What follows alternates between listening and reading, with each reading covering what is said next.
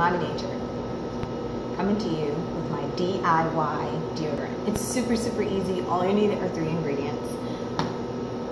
Coconut oil, baking soda, and some cornstarch. You can use some Indian feeling clay. I've tried it a few times. I don't particularly like it, but you can. There is recipes that have 4 ingredients, but I'll just stick with the 3. So, coconut oil, baking soda, and cornstarch. It's really easy. Grab yourself a plastic bowl and mix the 3 ingredients together. I don't usually measure, but for you guys, I'm doing that today. I'm going to have 1/4 cup baking soda. And this deodorant will last you probably about 6 months. 1/4 cup baking soda. And 1/4 cup of your cornstarch. Use any kind of cornstarch. It helps your skin keep it soft and prevents it from like chafing or anything like that. Now mind you, this is deodorant, not antiperspirant. There's a difference. 1/4 cup, 1/4 cup. So equal parts. If you want to make a smaller amount, you can just do less, but just equal parts of those 2. And then a 1/2 cup of your coconut oil. So I don't like to put anything in my coconut oil because I do use this for body and cooking. As you know, coconut oil has so many different properties. And I just fill her up. If it's more, that's fine. Now, if you want to melt your coconut oil, I suggest you do it over like a cup of hot water or something. I don't, because I like my deodorant to be a little bit thicker. So we're going to do 2 of those, and I'm going to use a different spoon so there's no double dipping. You know what I'm talking about. So now we're going to get a 1/2 of the coconut oil mixed in with the baking soda and the argo cornstarch.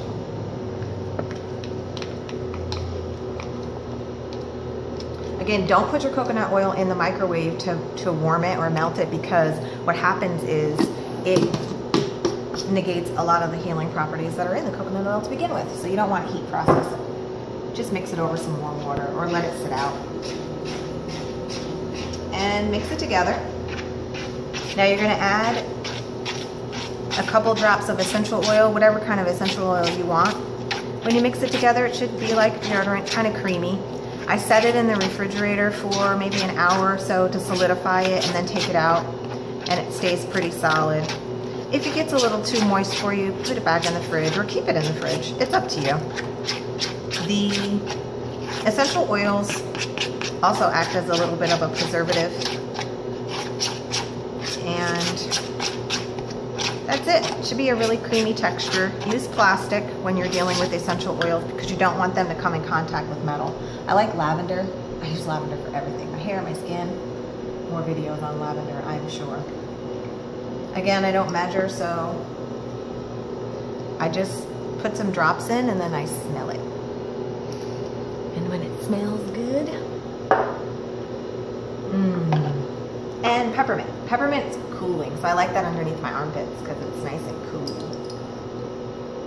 And I use less peppermint than I do lavender. So we've got lavender and peppermint.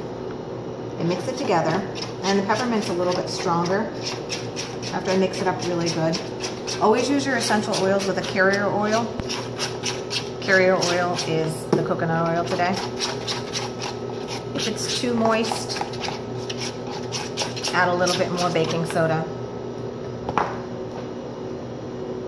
and a little bit more cornstarch, just a drop or 2. And again, if you want to use the clay, you can use clay.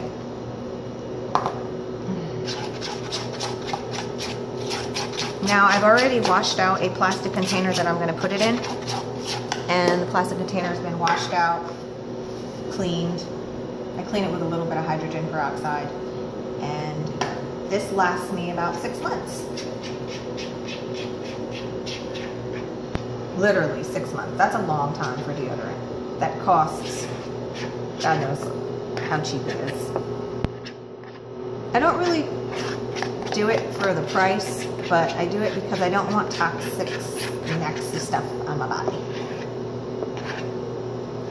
I kind of have this rule, if I can't eat it, then I don't put it on my body. So, yeah, this actually is edible, but I wouldn't want to eat it.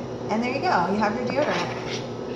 And it's nice and creamy. I put it in the refrigerator for maybe, I don't know, an hour or so to make it really solid and firm. It's a little bit, you can see how it jiggles. Jiggle, jiggle, jiggle. And that's it. DIY deodorant.